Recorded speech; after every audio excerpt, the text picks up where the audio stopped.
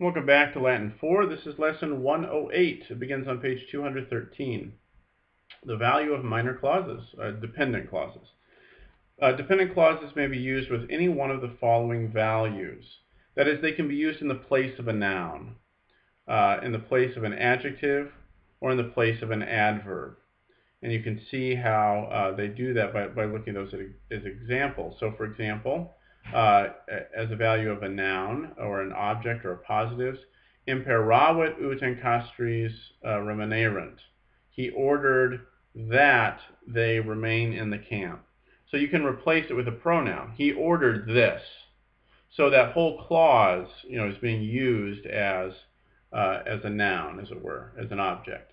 We have the value of an adjective when they add something to the noun. So for example, fundus quies in agro, the estate which is in the field.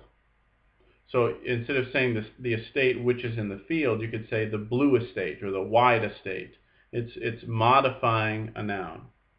And again with an adverb, if it's changing, adding something to the verbal idea, cum id nuntiatum esset maturavit. When it had been announced, he hastened. So you could say, then he hastened. You could use the adverb then as opposed to this whole phrase. And so it's being used as an adverb. A sequence of tenses. Here's what you need to know. Just go right to the table on the top of page 214 and see your list of the principal tenses and the historical tenses. What you can see is that the principal tenses, or start with the historical tenses. The historical tenses are everything with perfect in the title.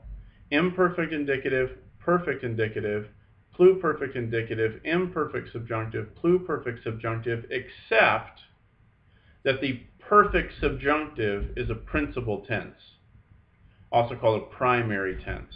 These are also called the primary and secondary tenses. So you need to learn these two columns. But I've just given you the easy way to remember it. The only thing with perfect in the name that belongs in the first column is the perfect subjunctive. This is important to know because, read the explanation there, if the main clause has one of the principal tenses and the minor clause, the dependent clause, requires a subjunctive, it's going to have to be the present subjunctive or the perfect subjunctive because those are the only principal tenses that have subjunctives. Likewise, the main clause is one of the historical tenses and the dependent clause requires a subjunctive. Only the imperfect or pluperfect subjunctive can be used. So principal tenses govern. If you got a principal tense in the main clause, you got to have a principal tense in the dependent clause if that requires a subjunctive. And likewise, historical. This next section, you have these connectives and compound sentences. The main clauses of a compound sentence are united in the following ways: by a coordinate conjunction, such as et, also, but then by certain particles used correlatively, some of which are, and so you got some little vocabulary here, at one time, at another, in one place, in another place, and so forth. As you can see, the meaning of them obviously conveys the idea of balance. So these are coordinate conjunctions. They're connecting clauses that are coordinate. So two main clauses. So for example, let's take a look at page 215 in the exercises. Try to work those out on your own.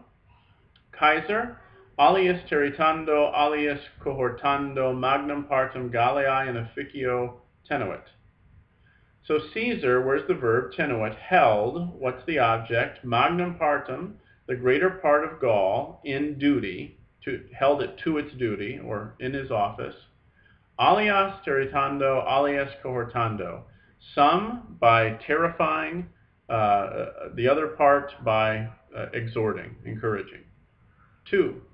Meus dolor non modo non minuiter, sed etiam augetur. So my pain not only does not diminish, but even grows, but even augments. 3. Ego secundus aliud concilium sum, sive hoc recte, sive non recte. I secutus sum, that's perfect tense. I have followed a different plan. Sive hoc recte, whether I have done this rightly or not rightly. So there you have it for lesson 108. Brings us to the end of this lesson. And again, for the rest of the book, each lesson is going to be like this. We're just going to be kind of focusing in on a different kind of clause.